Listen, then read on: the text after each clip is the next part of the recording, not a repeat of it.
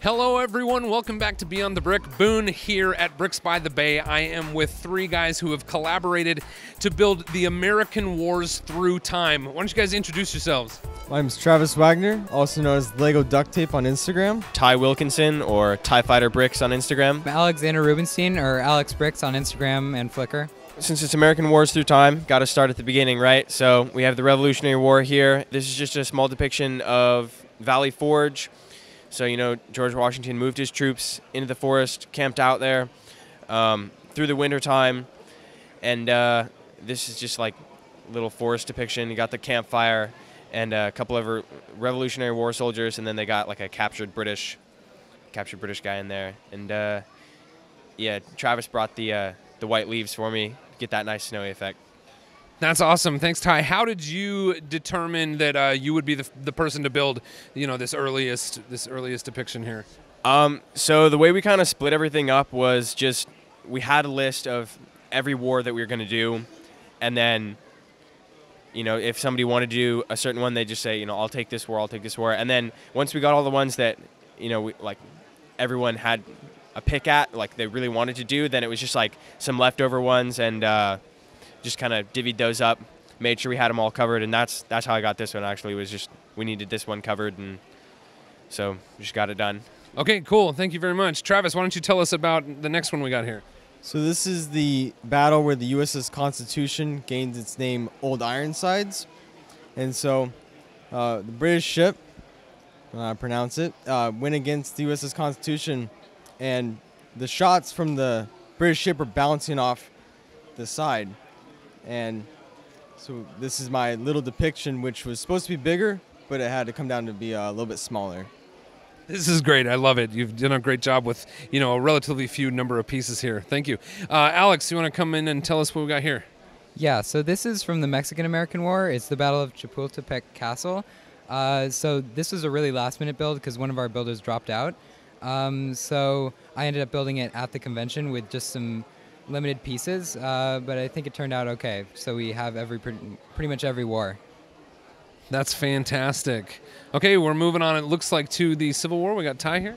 Yeah, so this is Torbert's Charge, and I didn't have too many Union guys, so I decided I'll do a cavalry charge, and this is actually one of the largest, the largest cavalry charge during the Civil War. There's about 8,000 Union cavalry, and charging a Confederate line there. And yeah, that's pretty much it for that. Cool. It looks like Alex is going to be able to tell us about the next couple of builds here. Yeah, so first we have the Battle of San Juan Hill from the Spanish-American War. So I chose that because it's one of the most famous battles.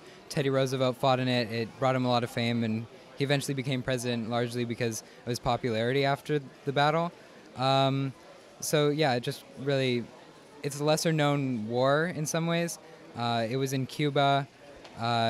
Yeah, there were two hills, the San Juan Hill and Kettle Hill. This is the assault on Kettle Hill, where the Rough Riders are taking the Spanish Trench. And what's Boba Fett doing back there?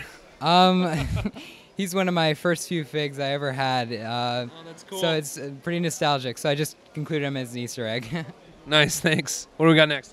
We have the Battle of the Argonne Forest from World War I.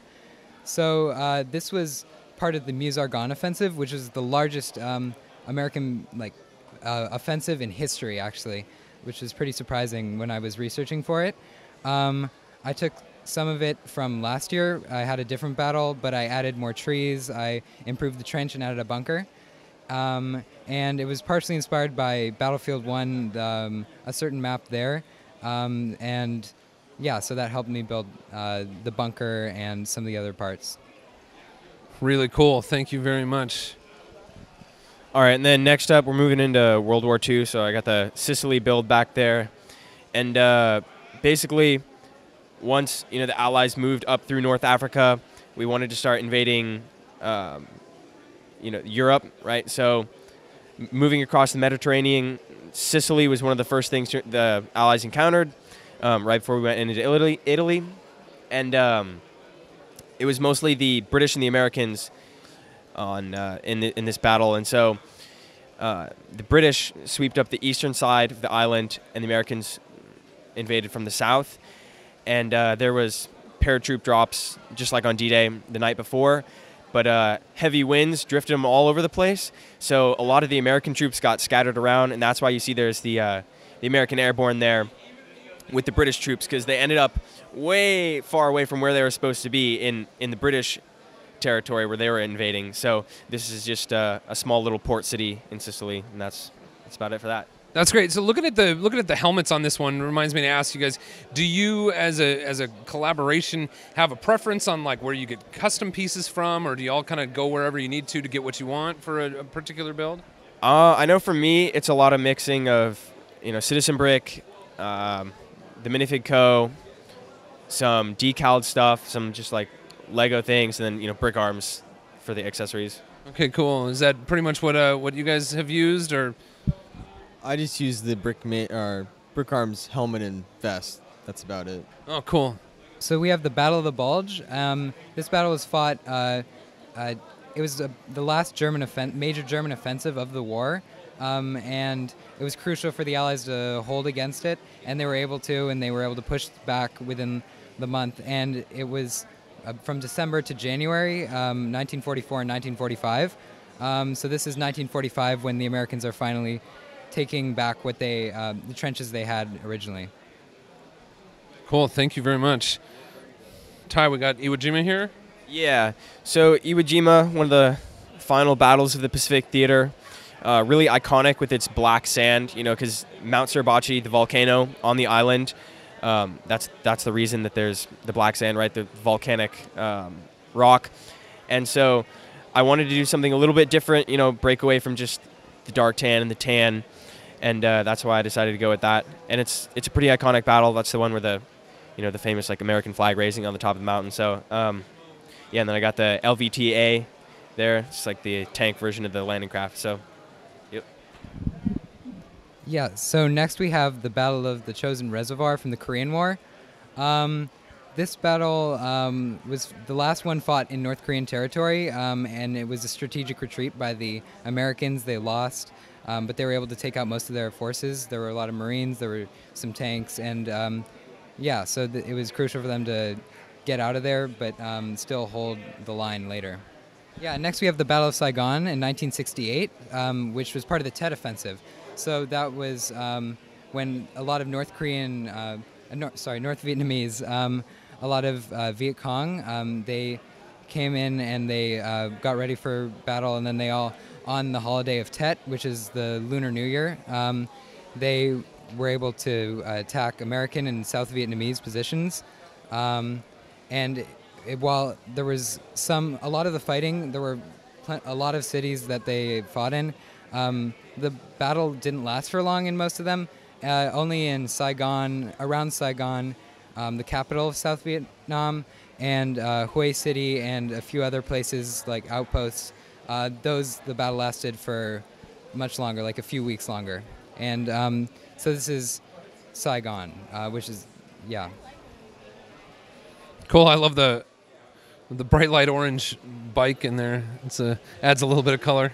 Yeah, it adds a little color. In a lot of the reference pictures, Saigon seemed like a kind of colorful city, not too drab, but there were some parts like that with color, and it was nice to get that in there. Yeah. Cool. Thank you. Travis, you want to tell us what's going on here? So this is the Battle of 73 Easting. So what had happened is when Iraq invaded Kuwait, they brought their entire armored division. So what we used is we had GPS that was first coming out, and they had the United States coalition use the 73 Easting is basically lines on a map. So they followed those map in basically a land or featureless desert that the Iraqis didn't think we could cross. So we caught them off guard, and it was a very one-sided battle with about 30 casualties on our side and over 1,000 on their side. Wow, I really think you're kind of depicting black smoke here. Can you tell me a little bit about that? I think it looks really cool. So this is plates, and then it uses some studs with hair on the back to give it kind of that movement of the smoke coming up. That's really nice. Thank you, Travis. Let's see. Up next here, we got Alex. Yeah, so this is the second Battle of Fallujah in 2004 in the Iraq War. So the Iraq War started in 2003, and it was fighting against the Iraqi government. But this was the first battle fought against entirely insurgents, or mostly insurgents. This was almost entirely insurgents. And it was in the city of Fallujah. There was a lot of close quarters combat, which I try to depict with this building here, and sticking to the wall. And yeah, so there were the Marines that fought. There were Iraqis, the new Iraqi government fought, the security forces, and then some British also fought in the same battle. So this is the war in Afghanistan. This happened after 9/11, and we went into Afghanistan to kick out the Taliban. What we wanted was a quick and maneuverable war. What turned out is we just got bogged down in it. We are still in there today, and it's been our longest war to date. And Okay, thank you very much, Travis. I'd like to ask you guys just kind of some general questions about the collaboration. How did you decide that the three of you were going to be working on this? How did you communicate? I'm assuming you're not all from the same place. So tell me just a little bit about how your collaboration worked.